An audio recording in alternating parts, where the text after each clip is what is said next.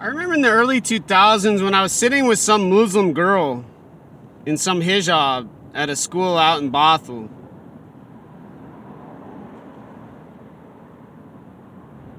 Late one night when little Mayreen was usually in bed,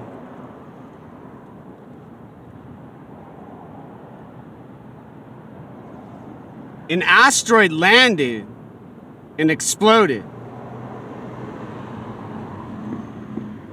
And she was so scared I had to say, "Little Mayreen, don't be afraid of the dark.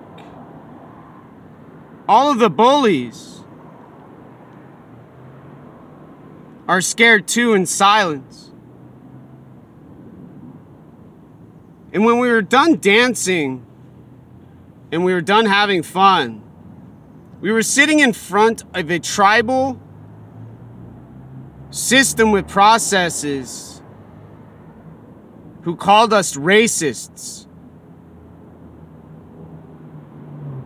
who called little Mayreen and I a racist.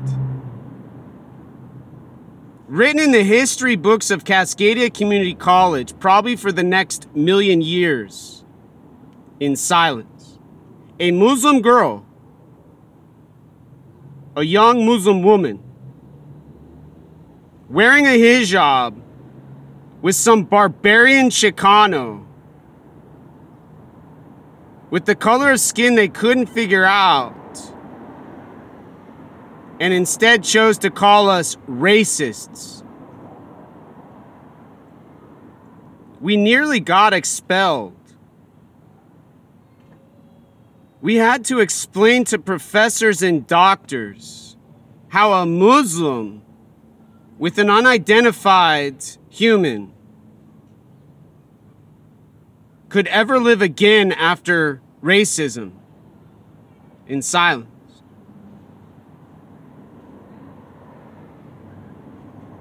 Little Mayreen Samad helps patients who have difficulty where she's a nurse. And all of those who call us racists are those teachers and those professors and instructors in those colleges who say, "I do not belong on this earth and need to go away," in silence.